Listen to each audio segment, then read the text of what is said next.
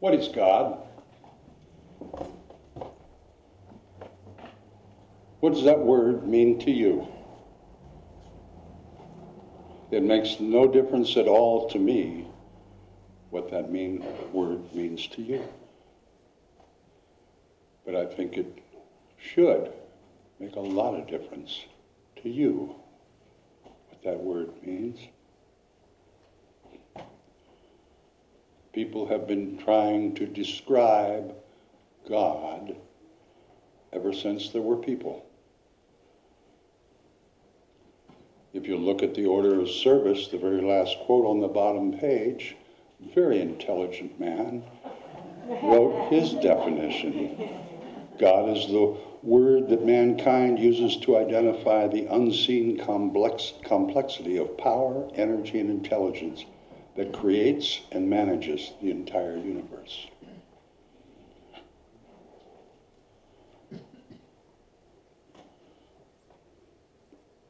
Even back in the mythology days, there were gods.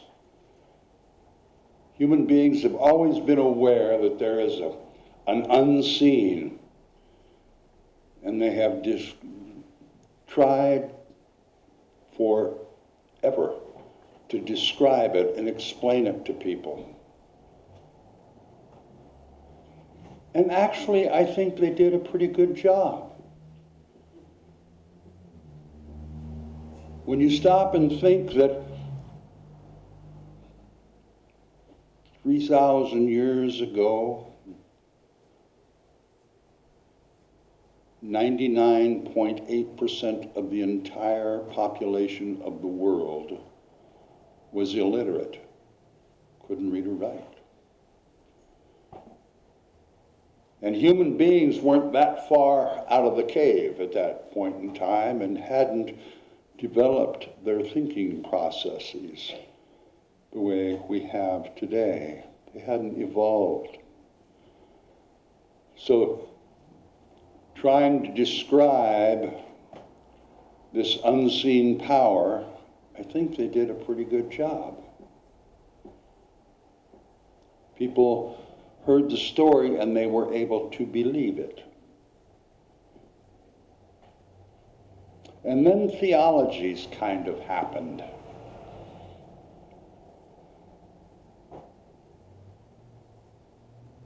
And the theology is the study and love of God.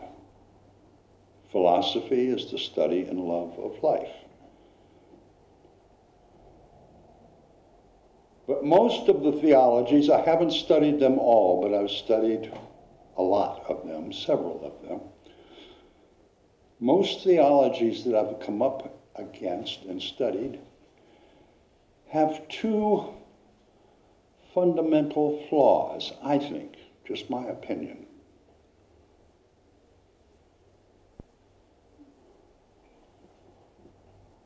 One is they start with the concept that God created everything to be together in a harmony, a divine harmony. And then they separate people. Well, we're right and they're wrong. Ours is the right way of thinking, that's not. And the other flaw that I find most of the time is that the churches established under these theological doctrines and beliefs, I'll call it the hierarchy, the people at the top of these churches wind up trying to control people rather than having this God control the lives of people.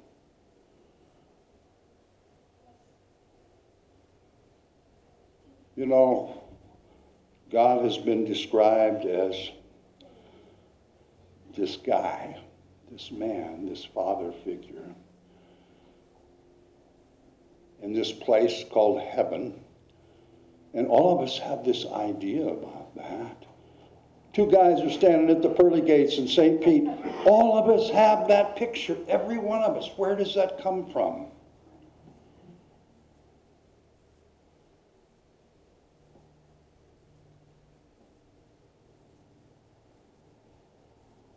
I think that,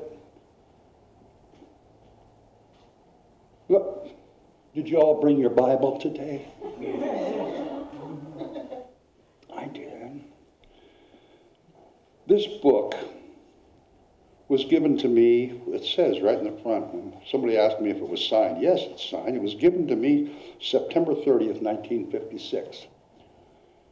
And as I begin to read it, the first couple pages I come to, this is a licensed transcript.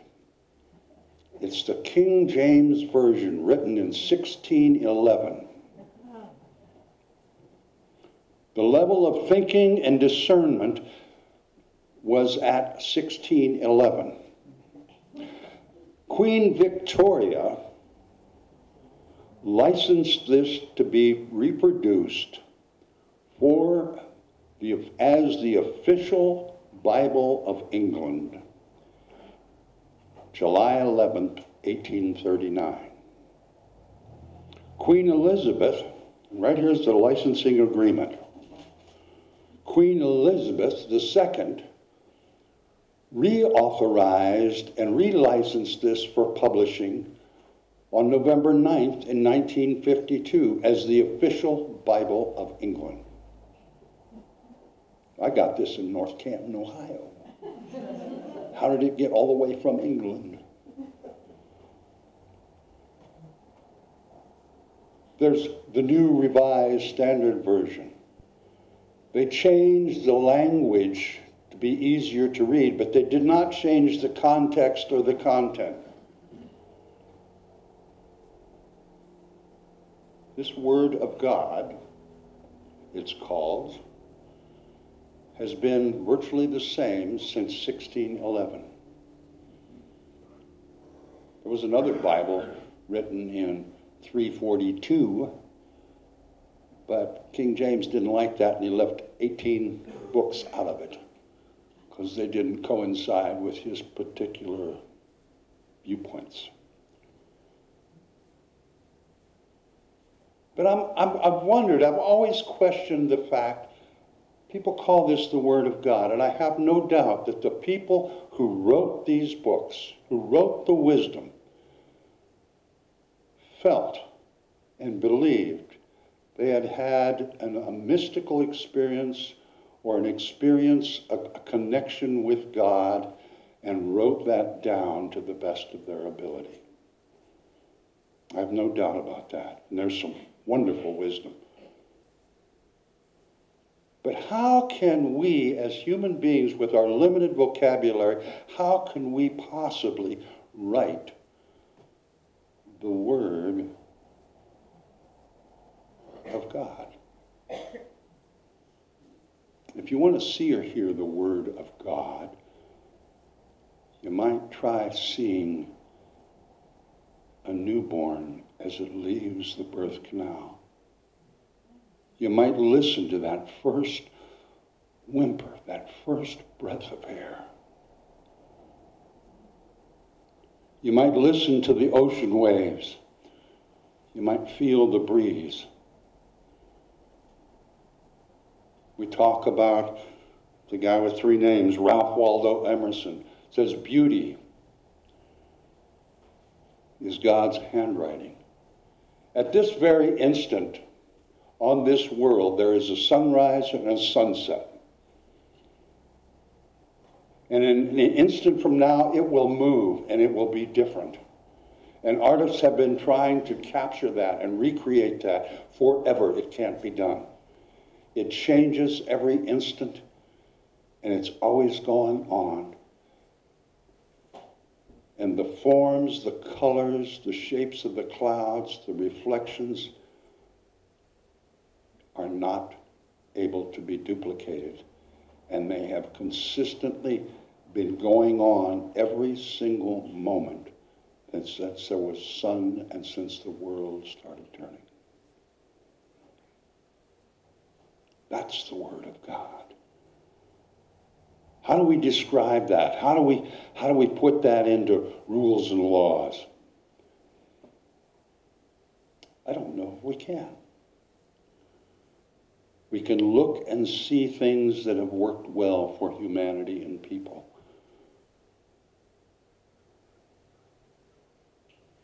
We call them spiritual truths, laws of nature.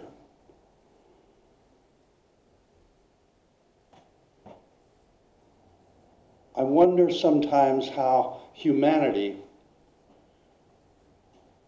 can try to live by a thought process that's 500 years old.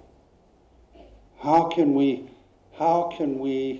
do that in an age where we understand so much more about the unseen? Microwaves, internet, people have walked on the moon.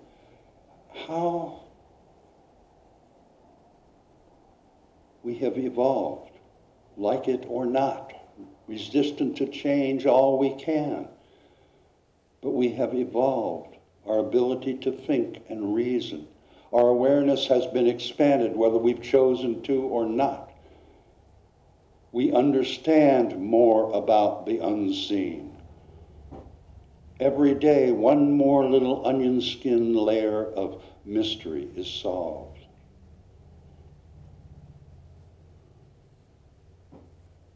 How do you define God? I challenge all of us to think about that, to consider that, to ponder that. We call it spirit. We call it the divine, the unseen. Makes no difference what you call it. Your awareness of what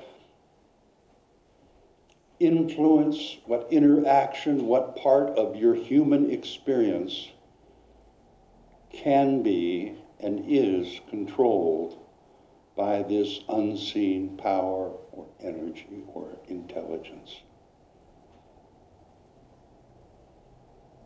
In every body in this room, there is a heart beating, there's hair growing, fingernails are growing, food is being digested. In every single one of us. That same unseen is working within every living thing on this planet, on maybe other planets.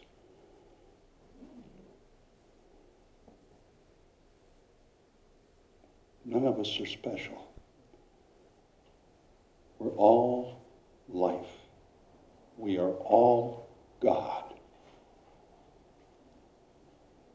It's the energy, the intelligence, the harmony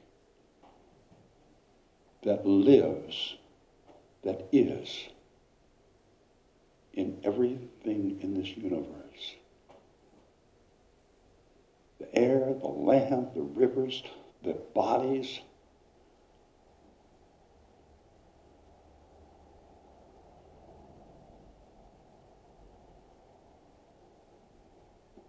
Consider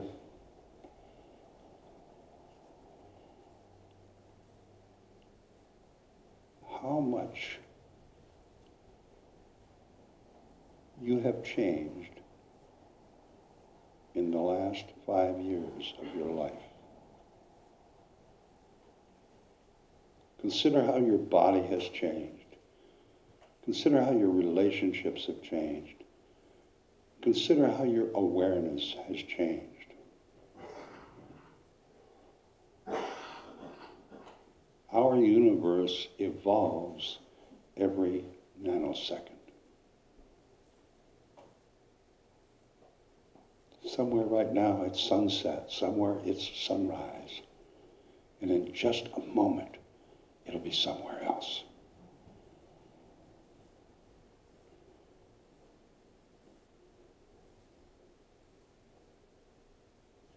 Concerning God, that is, God is whatever you choose. whatever you feel, whatever you think, whatever your perception is.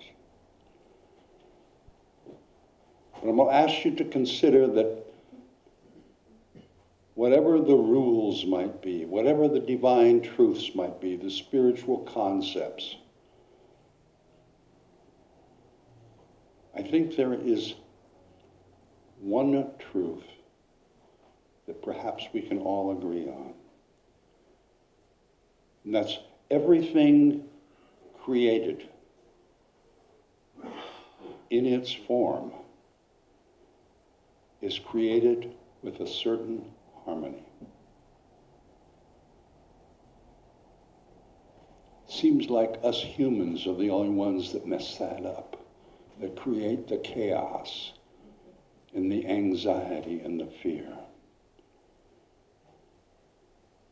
So when you're thinking about God, how about if we had a one-word description of God? Not spirit. How about harmony?